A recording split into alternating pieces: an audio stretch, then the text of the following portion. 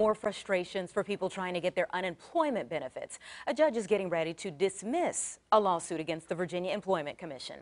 10 on your side's Chris Horne breaks it down now and explains what it means for people trying to get their checks. Although the federal judge says the lawsuit's no longer necessary because the VEC has reached some progress benchmarks, one of the plaintiff's attorneys says it wasn't a total loss. He says just filing the lawsuit has sparked some constructive change.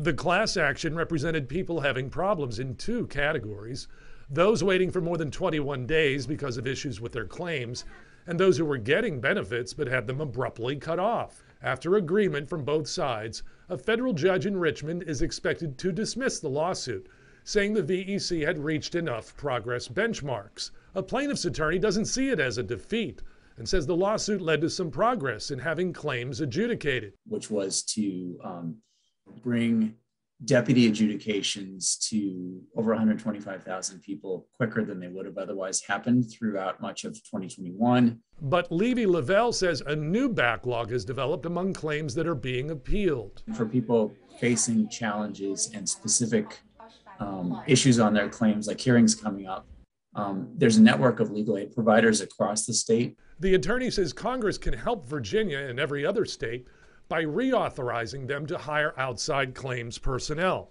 That plan was in place last summer, but the authorization expired in early September.